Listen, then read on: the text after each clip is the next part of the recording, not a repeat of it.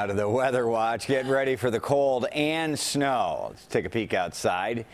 Chilly, but doable right now. You can handle this, but you're adding snow on top of this, Mary Kay, for tomorrow. We sure are. And that winter weather advisory kicks in first for places like LaSalle County into Ottawa and DeKalb. That's at 2 o'clock. And then the advisory begins for Chicago at 5 p.m. So as the sun goes down, those snow chances really increase as we go through the night. Right now, though, we're holding at 12 degrees in Waukegan. It's 25 in Gary, 15 in Ottawa, and 14 right now in Aurora. So the cold air is in place. It stays here in the morning, and we cloud up during the day.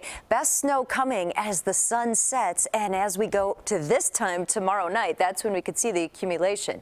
So at 2 in the afternoon, we're still quiet, but by 5, 6 o'clock, we start to see those snow showers meet the evening rush. That snow enhances by 9, 10, 11 o'clock, but I'm also noticing this push of mild air trying to overrun the system, and that is going to change some of it to rain from the city southward.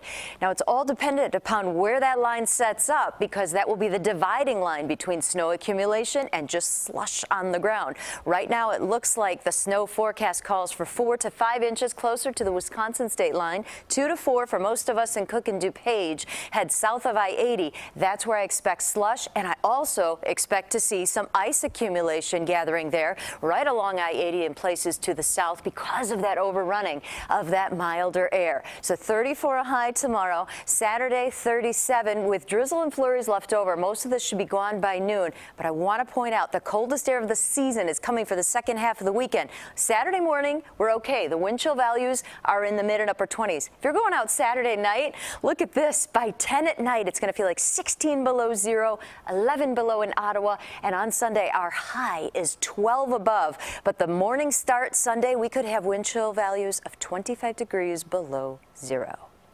Bundle up. Thank you, Mary Kay.